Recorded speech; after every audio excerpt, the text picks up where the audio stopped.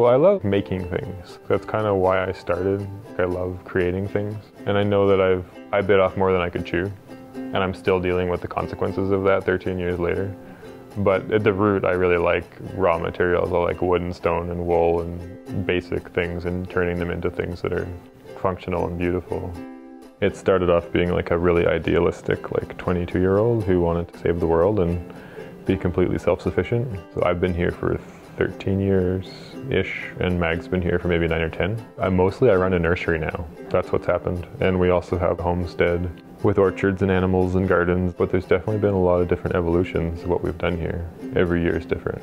If I start back from the beginning, I mean, we've done off-farm working. I still work off the farm on some part-time level that varies incredibly. We've done meat animals, milk cows, vegetable selling, and we've done vegetable selling within the context of a box program. I've sold tools, I've sold forge tools from the shop. I mean, the main joke, like when you're on a Gulf island where we are, is that you have to have 6 jobs to make one. And that's not very efficient, but it's kind of like all that the market bears. So the allocation of the land is important to have a market for what you want to actually produce. It's one thing to like want to grow a bunch of fruit trees for yourself, but then to actually have the foresight to say, I want to grow these fruit trees because I have a guaranteed place to sell the product that comes off of them. Not a lot of idealistic people think that way, and I sure didn't either, but I think it's a really good way to think.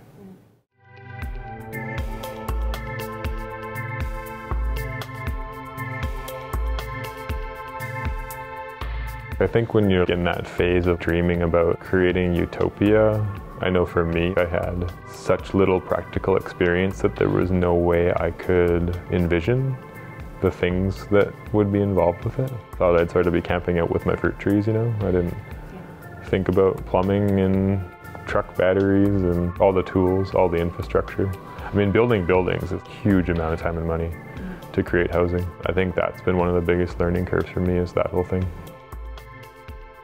So this is the first building I built with no previous building experience.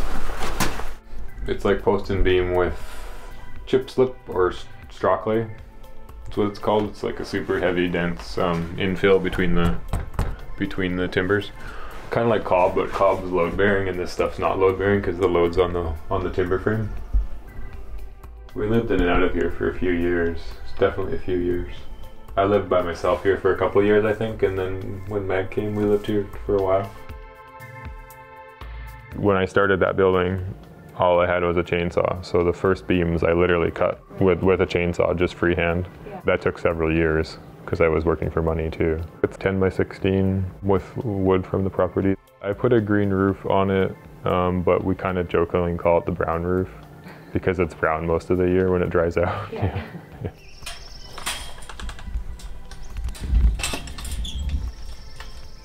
I did things backwards. Most people, when they move to the country, they build a house and then they colonize their yard and plant their orchard, whereas I started planting and gardening and keeping animals and then building small buildings before I actually started building the house. So I've prioritized the trees, basically. That's what happened.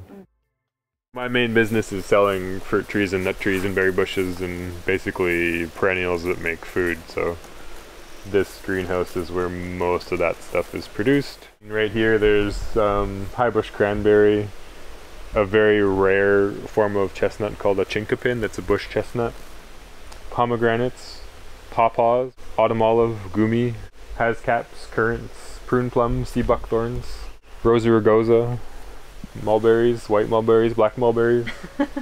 There's probably 100 different kinds of plants in here. I started just because I wanted to grow trees and I couldn't find the trees I wanted to grow as I started sourcing weird trees from other places. And that turned into a business gradually. It wasn't something actually very intentional, but of all the things I do, it's the thing I feel the best about because for me it's a real service to distribute diversity in food-bearing trees. I'm not getting rich, but it's enough to sort of be a part-time job for me. I think my ideal was like decoupling from the industrial system and like growing food and producing our own fibres and shelter and all those sort of, everything at once. And I think to some degree we've succeeded, but we're still tied. We're still tied to the system. It's a Ultimately, it's actually like the end result of that thinking process for me is a little bit cynical or pessimistic, because I think I've only gotten this far in 13 years. I think trying to do this has actually increased my footprint for 10, 15 years. And only now are we at the point where maybe it'll start to shrink back down again.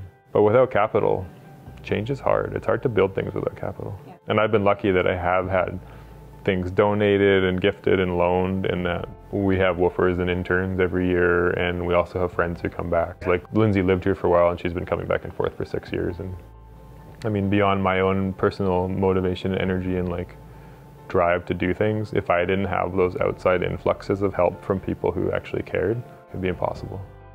Looking back over my experience here, the thing that I really underestimated was how much everything costs.